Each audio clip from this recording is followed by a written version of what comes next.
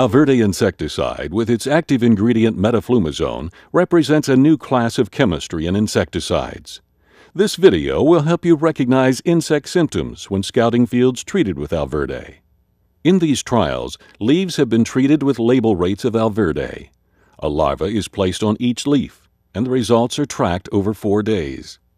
Untreated leaves with larvae at the same instar are used for comparison. Because the active ingredient in Alverde must be ingested to be effective, insects must feed on a small amount of treated foliage. Feeding soon stops, however, and impact on the crop is minimal.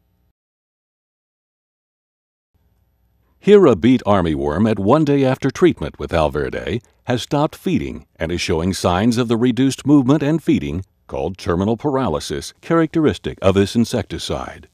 In contrast, the larva on the untreated leaf continues to feed extensively, molt, and grow. It remains its normal color. At 2 days, the Alverde-treated larva is alive but is not feeding. Reaction to stimulus is much slower. The difference in size between treated and untreated larvae is becoming obvious. 3 days after consuming Alverde, black spots are visible on a treated larva. It is smaller than at the time of treatment, a clear sign of dehydration. The untreated larva continues to grow and molt. By 4 days, mortality is imminent. Dehydration continues to shrink the larva, and terminal paralysis is fully evident. In contrast, the untreated larva has consumed its entire leaf and is looking for more. As seen here, virtually all beet armyworm feeding ceases within the first day of Alverde consumption, with mortality occurring 3 to 4 days later. Feeding damage to the crop is minimal, and control is equal to or better than current standards. Similar effects are seen on southern armyworm, but with mortality typically occurring more quickly. These larvae are shown 1 day after Alverde treatment.